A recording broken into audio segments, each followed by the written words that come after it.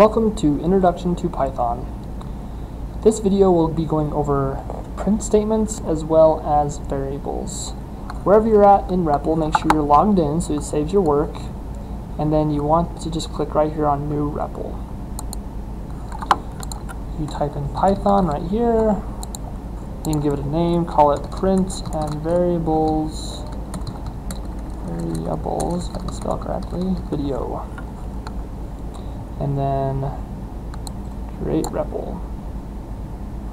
This then gives you the environment that we showed in the last video, and you can do just basic, you can do anything you want inside this file. One of the first things I do whenever I open this up, I just go ahead and slide this over so I have some more room, especially if you're going half screen. It's good to have all of the space that you can. So we kind of already went over this, but just for review, if you want to print something out in the console, you just do print and parentheses and then quotation marks, and whatever you type in here will print out.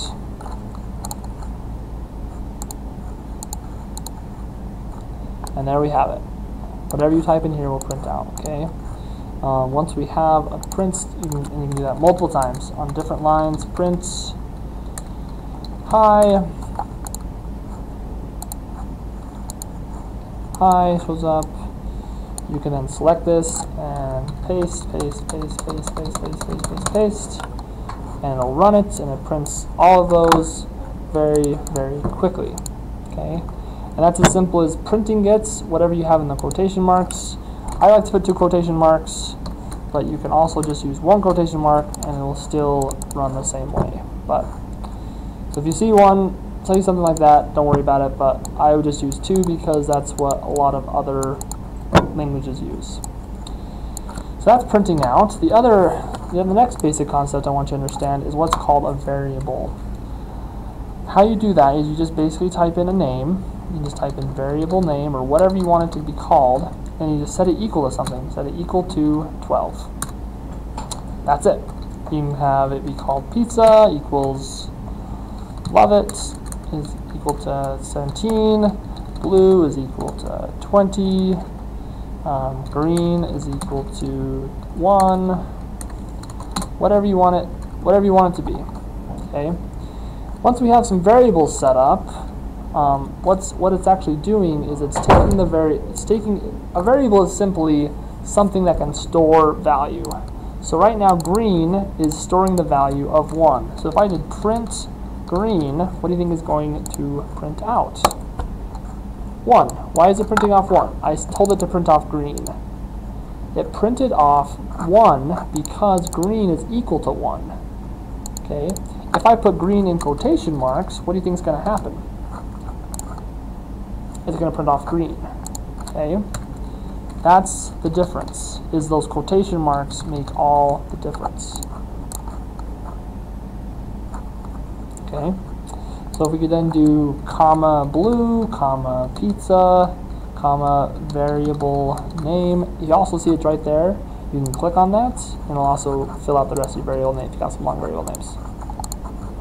So there we go. 1, 20, 17, and 12. It's printing off everything on one line because it's right there next to each other. You can also do comma, what are all these numbers? Run. And then that print it all off on the same line. Just did a comma, then quotation marks, and you can really do that anywhere. Just quotation marks, hi, comma, and then we just put that in the middle of all of the things. Okay, you can also have variables. I like to have variables set up at the top because then you can use them below.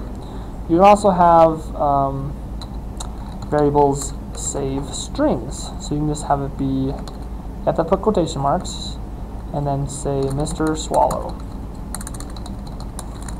And then I can do print name, and then let's see what happens. Mr. Swallow gets printed off. Okay, so make sure you put your name instead of Mr. Swallow's name. Something else you could do is if I had another variable up here called favorite color equals blue.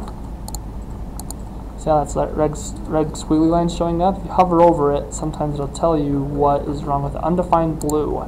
Why is it giving me that error? Because I don't have those quotation marks around it. It's thinking blue is a variable name.